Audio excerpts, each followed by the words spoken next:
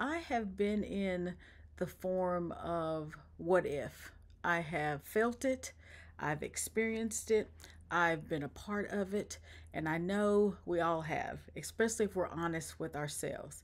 The what if my mom dies? What if I lose a family member? What if my house burns down? What if my parents divorce? What if some major life changing event happens? What if can keep us in a place of uncertainty? And I've been there. But I've also lived through the what if. What if your mom dies? My mom did die. She died when I was 12 years old. And what if my brother dies? He did die. He died 4 years after my mom. And what if I lose a cousin, a favorite cousin? Well, a year ago, I did lose a favorite cousin to COVID. And 11 months later, I lost another cousin to a tragic car accident. So I've lived in the what ifs, and those are the things that can halt our thinking, halt our relationship with God, and we don't want those things to happen. So, how did I get through it? That's the question. How am I getting through it? It sounds cliche, but God is the reason I'm getting through it. I trust Him, I believe in Him. I know that He is lifting me and encouraging me and helping me. And I know that there are people that are praying for me, and that has encouraged me. But also at the same time, I've also shed a lot of tears as well. And those tears, I thought about crying because I've cried a lot, and pain and sadness and loss does cause you to cry a lot. So I like acronyms, and I thought about the word cry, and I thought about those three letters, CRY. C for Christ, R for remember, and Y for yield. C for Christ because Christ has been so good to me. I have a special relationship with God, and I work hard at it every day because He has been so good to me.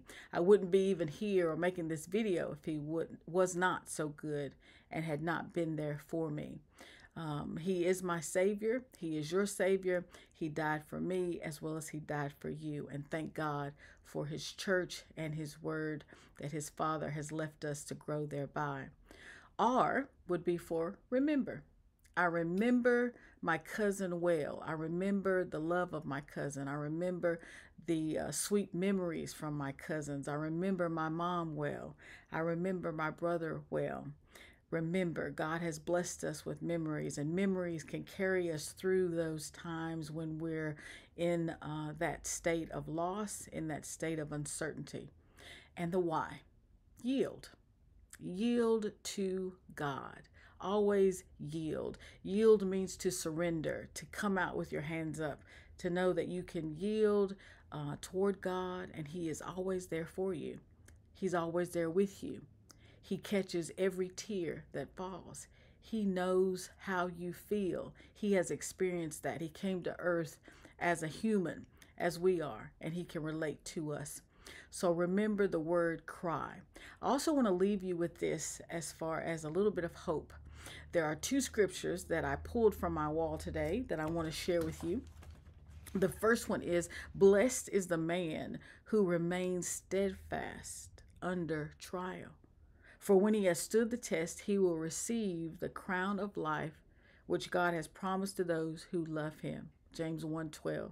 So being steadfast is to be resolutely and steadfast, loyal, unwavering, firmly fixed in place. And that's from James 1:12. Also remember this one. I love this one. Psalms 57:1. Have mercy on me, O God. Have mercy on me, for in you I take refuge.